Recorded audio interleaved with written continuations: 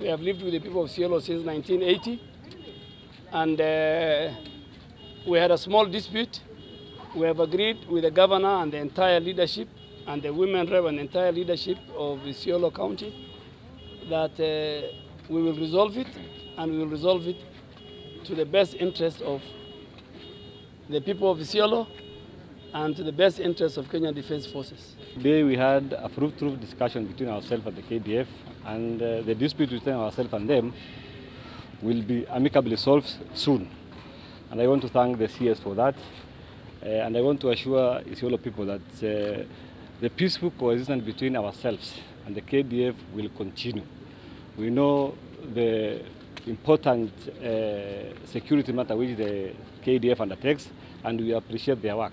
Kenya Defence Forces is very important to our country. They defend our country, they defend the territorial integrity, they defend our borders, land, air, and sea. So there is no way the people of Isiolo will have an issue with Kenya Defence Forces.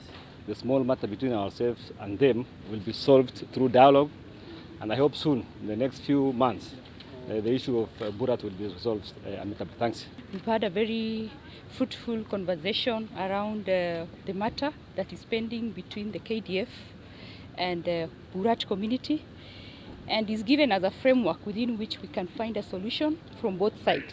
So we are looking forward to that moment where we can stand here again and say we've solved the matter once and for all.